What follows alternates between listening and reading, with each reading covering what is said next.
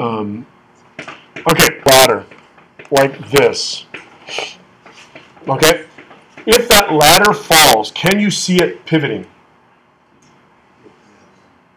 How? What does it rotate around? Do you see it kind of rotates around the bottom like this? Right. Boom. Right. So, I mean, if you moved with it, it would look like it's like the hand of a clock. So I'm going to make that the pivot. Now let's do the forces. What are the forces? Give me a force. Gravity. Where does that come up? Middle. Does this problem have a guy on it? Yeah. Is the ladder weightless or does it have mass? They don't tell us. It says a very light ladder. Oh, that means the ladder is weightless.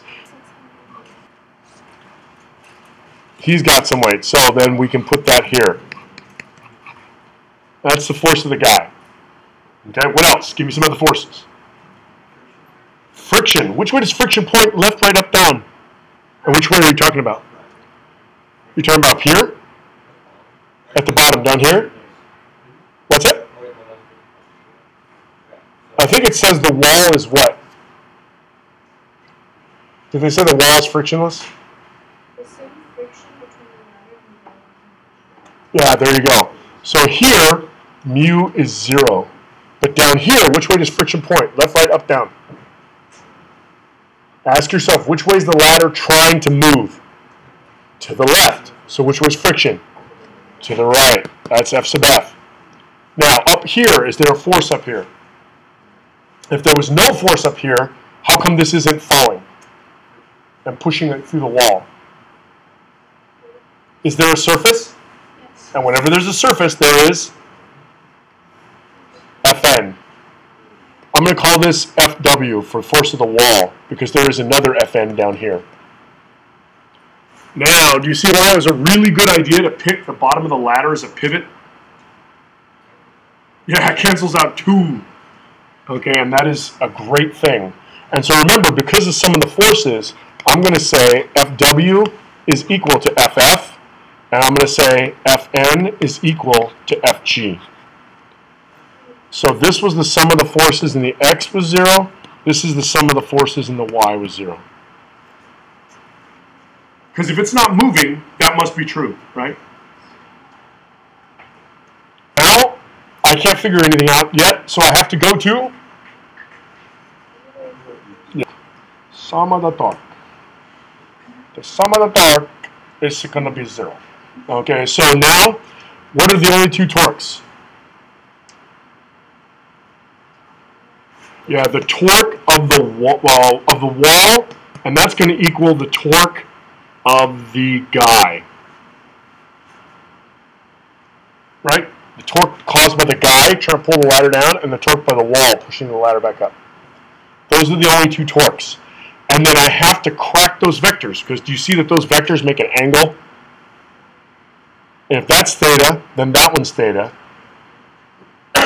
Which means if I break this vector like this, that means this is theta. So this is going to be mg cos theta. This is going to be mg sine theta. Now up here, I can crack this like this. And this is going to be Fw cos theta. And this is going to be Fw sine theta. So then, what is the torque of the wall? The torque of the wall is Fw sine theta times the length of the ladder. And then the other one, the torque of the guy, is going to be mg cos theta. We're supposed to find d, how far you can go up.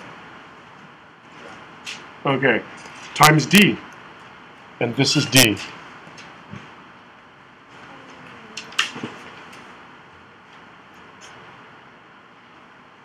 So then d is going to equal Fw sine theta L over mg cos theta.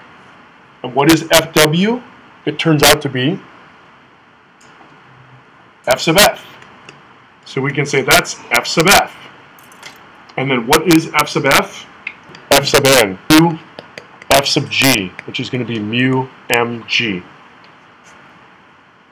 So I can take that, substitute in there.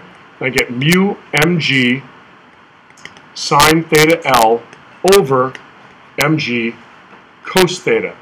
mg's cancel, and I get mu L tan theta. Oh no, that was mu is 0 for. Could you set a ladder on ice and use it safely? And maybe if it had these big nails or something, right? Yeah. Uh-huh. Yeah, sorry. Mu.